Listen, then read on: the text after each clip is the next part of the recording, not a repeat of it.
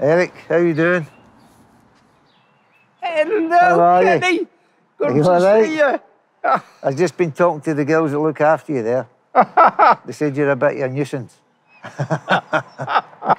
My word, I never thought to see you again like that. My name is Eric Farrington. I was born 1929 in Daysbrook Lane. I've ended up in this home here. Unfortunately, that's the name of the game when you get to my age.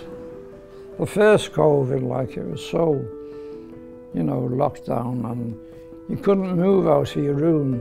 All your meals were brought to you. You had to stay in your room all day long, and that wasn't very good. But that's the way it was. That was a must. Oh, he's been a Liverpool fan since the early 50s. Going backwards and forwards to the games. When he met my mum, she became a fan as well. They used to just share passion for Liverpool. In fact, my daughter's first word that she could read was Liverpool. He's got extensive knowledge on Liverpool, and it's just the passion. It just shines through him. He's a big fan of Kenny Dalglish. So if we ever fell over, it was like, oh, get yourself up, pick yourself up, be like Kenny, King Kenny. I became a Liverpool supporter when I was 10 years old. On the big occasions, the big nights we have at Anfield now, there's nothing like that in football. You couldn't wish to support a better club, to be honest with you.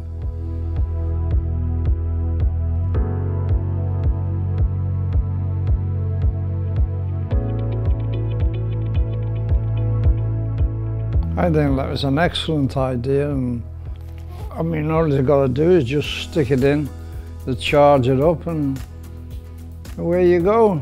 And as I say, I'm very thankful for them giving it to me.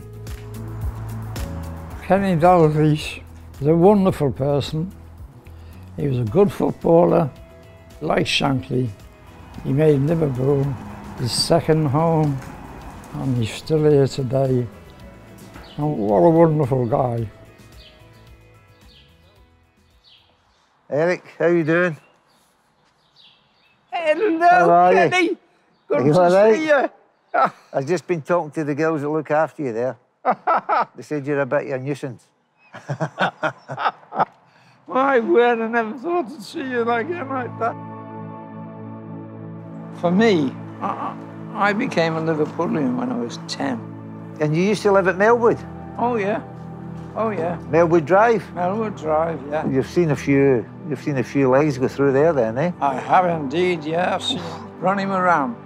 And even after he'd finished, he used to walk down every morning, because he had a bit of heart trouble, didn't he? Yeah, he used to go walk. Every morning I could see him from the bedroom.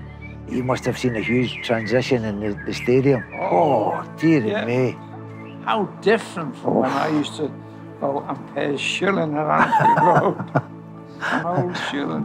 What do you think the team at this particular moment in time? You're happy with them? You're happy with Jurgen? I'm happy with them. I'm happy with them, yeah, all of them. During COVID, NIVEA Men presented you with an iPad. Yeah. How did you use that? I used it for all the football. That was a boom, that. A wee bit of comfort from not getting to Anfield. A lot of comfort from that, yeah. But nothing like going to Anfield. No, there's nothing like that. And listen, we heard you enjoyed it so much that the people from NIVEA have got a wee present here for you. Dear Eric, NIVEA Men were in touch from the moment we heard of your story as a lifelong Liverpool fan. We know the past couple of years have been tough with the pandemic, and we were grateful to be able to connect you with your loved ones through the iPads NIVEA Men gifted. We would like to gift you VIP tickets to the final match of the season at Anfield this year, in what could be a memorable season for the Reds. Eric, you are a ray of sunshine that has inspired us and reminded us how important it is to stay connected. Can you fit it into your schedule? I think I will, yeah. All right. I think I'll manage it. Thanks, Kenny. I'll tell you what, this is another. Made my day today meeting you. You're very easily pleased. I don't think so.